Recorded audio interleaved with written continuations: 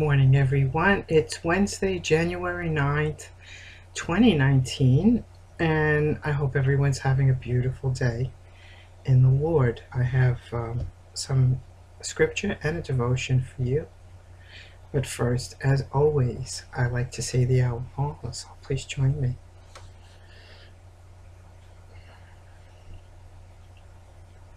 Our Father, who art in heaven, hallowed be thy name.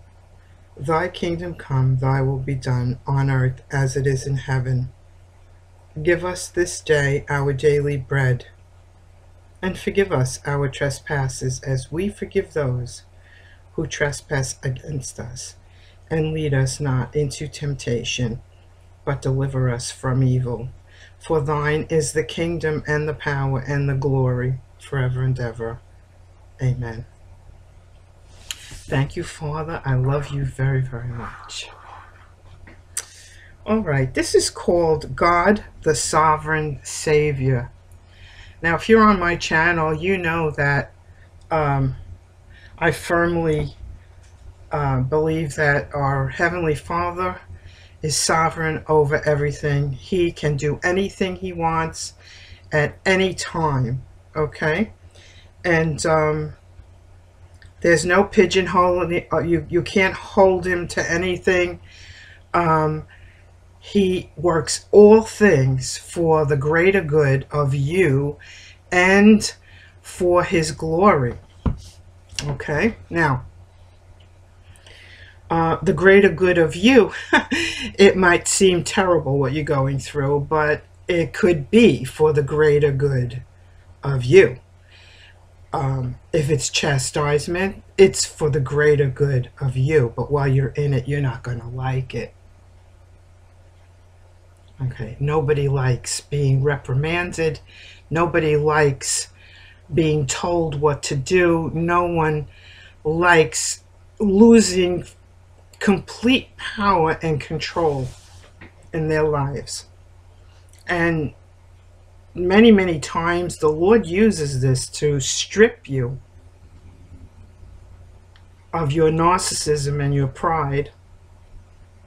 So the only way you can turn is towards him.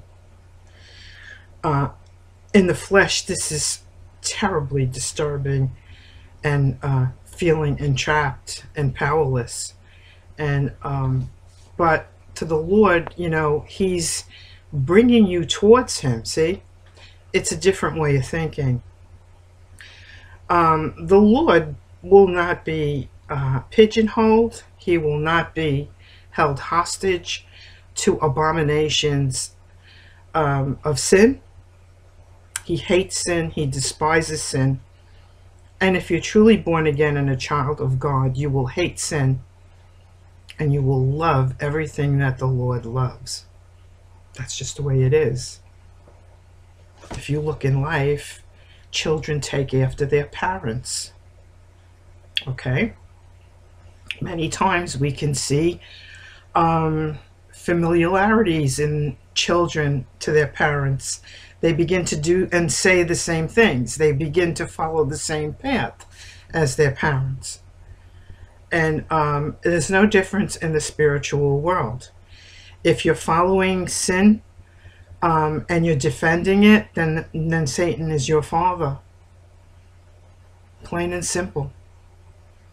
If you don't hate the things that you do that God hates, then there's something to be said about what seed you are. There are many, many distinctions in the Bible where the Lord says, your father is the father of lies, and lies you will tell. Okay, and all the wickedness comes from Satan's offspring. Okay, and I said you can only go two ways in this life. If you're not yielding to our Heavenly Father and his commands and his precepts and his ways and who he is, and embrace it, then you're not on his team. Plain and simple. God is sovereign, and he's not the God that you have been used to hearing about for the last several decades. He's a false Christ that you have been hearing about. The Jesus that loves everything and forgives everything and doesn't hold you accountable for anything and gives you a pass on everything. That is not the Jesus of the Bible. That is not our Heavenly Father. Jesus says, if you've seen me, you've seen the Father. And the reason I am so fixed on this is because you need to wake up to who God really is. You need to get out of the, what do you call it? There's in the fun house, there's a room of mirrors, right?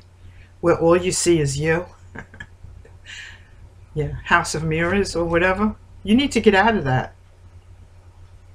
Because it's not reality. It's not all about you. Satan is all about him. And when you follow Satan, it's all about you. So, if everything that you think, do, and say goes back to you, you need to examine yourself really, really closely. Because you are in a lie. And that lie is like a balloon that's going to pop. And when that balloon pops, the reality is going to fly right into your face. Hopefully, when it is not too late. Because then there won't be too much you could do about it. Okay, I'm reading from Psalm 18, verses 1 through 12. And it says, I will love you, O Lord, my strength. The Lord is my rock and my fortress and my deliverer. My God, my strength, in whom I will trust, my shield and the horn of my salvation, my stronghold. I will call upon the Lord, who is worthy to be praised. So shall I be saved from my enemies. The pangs of death surround me, and the floods of ungodliness made me afraid. The sorrows of Sheol surround me. The snares of death confronted me.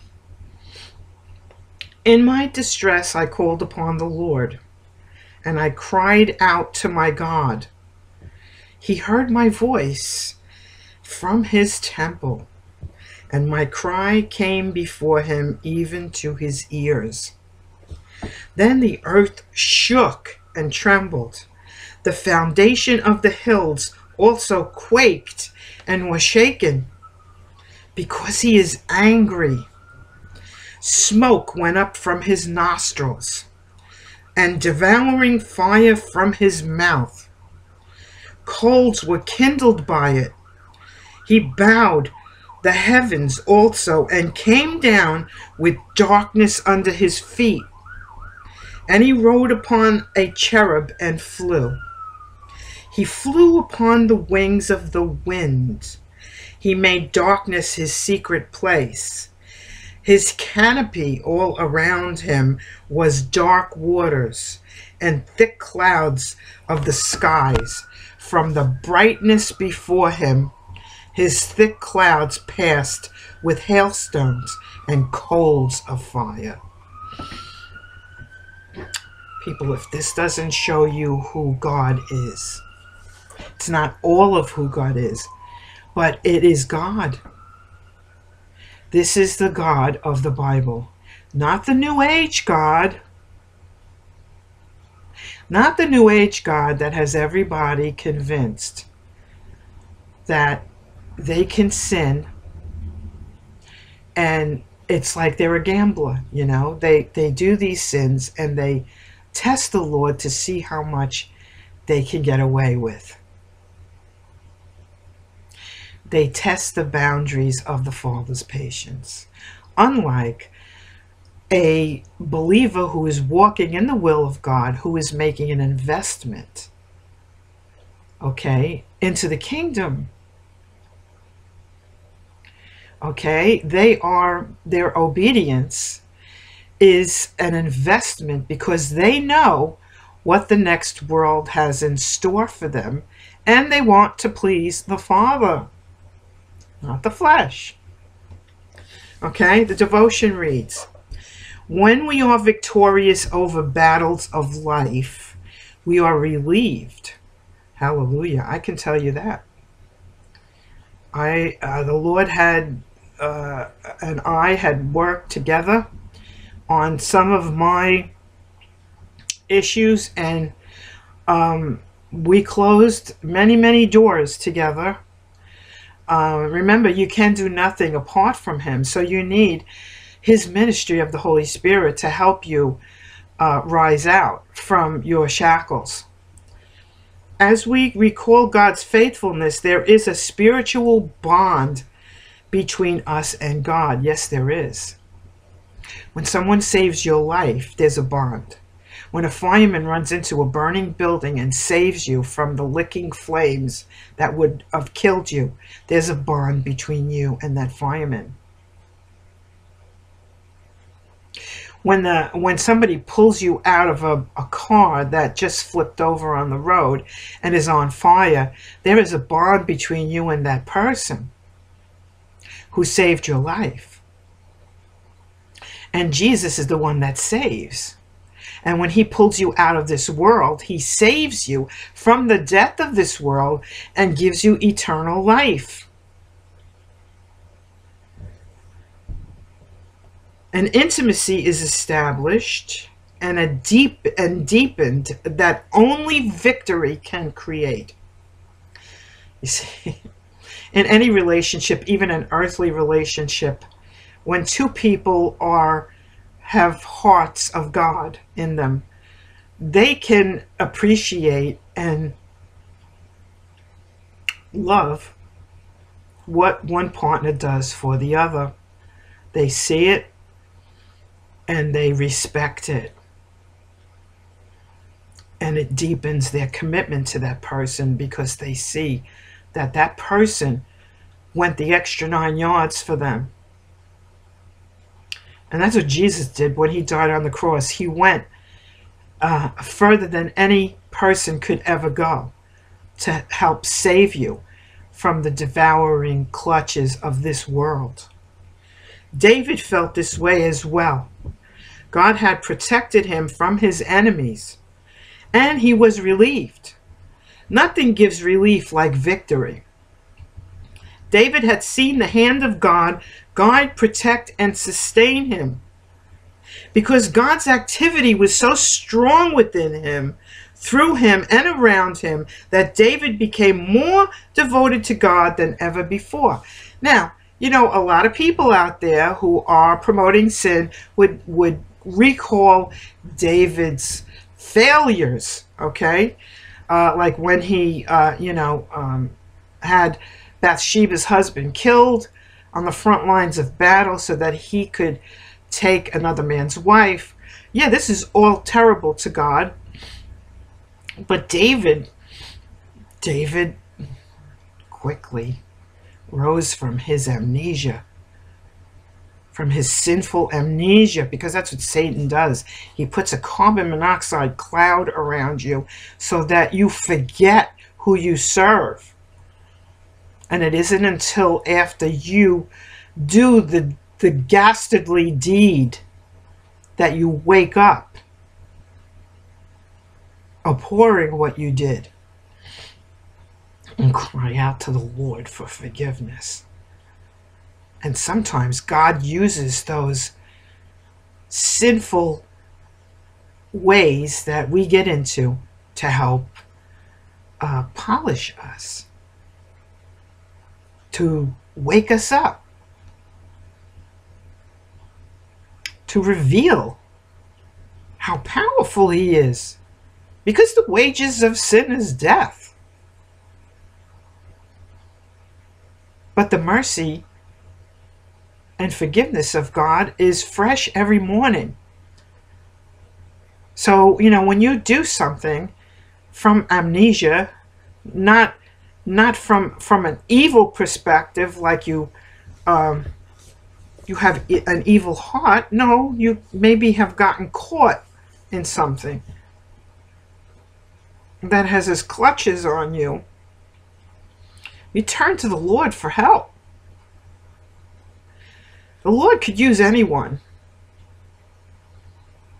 to fulfill his purposes here on earth. God himself became his divine warrior using many military metaphors about God. David testified of God's strength and power. He shared that God was his fortress, his rock, his mighty one, his protector, his refuge, and his security. When we walk through the battles of life, and there will be battles, God teaches us about himself. See, many people go through battles, but they don't learn. And the reason they don't learn is because they're carnal minded and they're not spiritual. And they don't see that everything that they think, do, and say is being navigated by a sovereign God. They take credit for their victories and they refuse to acknowledge their failures. We discover who he is. We learn, as David learned, of his sovereign power and protection in our lives. When deliverance comes, not only is a relief felt, but praise to God alone comes from the depths of our hearts. God has delivered you. If so, tell God that you love him. Fill heaven with your gratitude. Lift up all that God has been to you during the battles in your life and bless the Lord today. Hallelujah, praise Jesus. If God helped you close some doors that were keeping you bound with a ball and chain and shackles, okay, lift up your hands and praise the Lord. And please, people, don't go and open a door that the Lord has closed for you, because it will be harder to work your way back to freedom if you don't know our sovereign God, our Lord and Savior Jesus Christ. Today is the day of salvation, and you can be free. You can be free of all your addictions, all of the unholy activities that go on in your life, the enemies around you. God could lift you out of all of it. There's nothing that God can't do, people. Nothing. Nothing. I could write a book with all the things that the Father did that I became aware of after he did them. Many of them I wasn't aware of while I was in it, but then afterward, as I got to know the Lord more, I realized that it was him that did those things. And they were powerful things that he did in my life, like defy the laws of physics,